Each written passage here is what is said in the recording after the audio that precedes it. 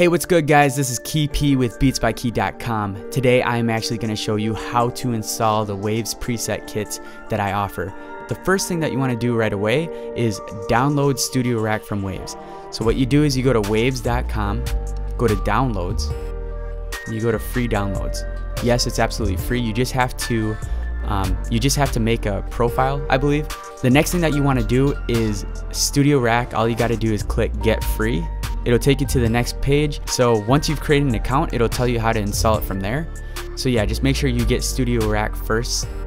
And then once you've actually installed StudioRack and loaded it to your DAW, whatever DAW you use, so whether that's Pro Tools, Studio One, Logic, Ableton, Cubase, or FL Studio, etc. I mean, whatever DAW that you're using that accepts these Waves plugins, you just want to make sure that you load the presets into StudioRack. For this example, you could see that I'm in FL Studio. You could see that my main vocals is set to 7 and it is right here, track to 7. So these are my main vocals and my effects, but I'm going to show you how to install it. So how you actually load the presets into StudioRack. You want to, first of all, load StudioRack into your main vocals. So just make sure that you apply these presets to your vocal track directly. So load StudioRack into your main vocal, whatever DAW you're using, just make sure it's into your main vocal track directly. And then once you loaded StudioRack, you're gonna go to load, open preset file, and then you're gonna locate the vocal preset folder that you downloaded from me. And then all you gotta do is double click the main vocal, or whatever one you're going to be using. All you got to do is double click it. Now, how it's labeled, you have the main vocals, that's essentially your EQ and compression, making sure you got leveled, clean, and crisp vocals, if you will. And then you have the main vocal effects, so you can see here, and that's essentially your reverb, delay, chorus, flanger, whatever kind of effects that are added. How you load this is you want to make sure that you load the main vocals first, and the order does matter. You want to make sure you load the main vocals first. So you double click the main vocals and it will load everything into StudioRack.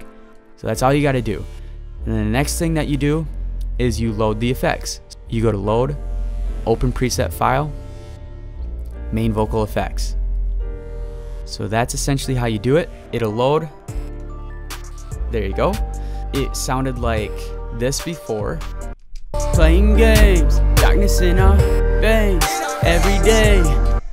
And then all you gotta do, see, so I just turned them off and now I'm turning these vocal effects on. So again, you have your, actually, we'll use this for an example since it's already labeled.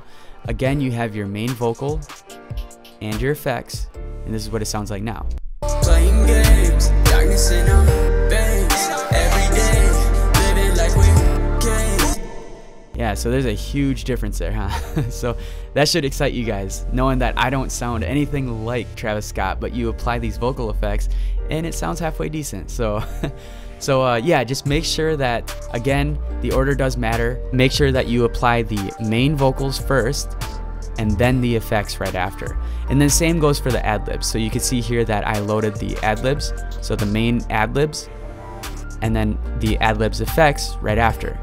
The next thing that you want to do is save these presets to your menu. So once you've loaded your main vocal into StudioRack, you simply press save, put into preset menu as. You could save this as whatever you want. For this example, I'm going to say Travis Scott main vocal. Press OK. Now, why is this helpful? This is helpful because it eliminates the extra steps of finding the main vocals or the main vocal effects in the folder. So now this way, if you load a new StudioRack, all you have to do is press load, and you can see right there that that's where it's saved. So that is pretty much how you install the Waves preset kits in any DAW that accepts the Waves plugins. I tried really hard to make sure that it's easy for you guys to understand. If for some reason you don't understand, just contact me and I'll try to help out as much as I can. Otherwise, I hope you guys enjoyed this. I appreciate you guys' time and I hope you guys have a blessed day. Peace.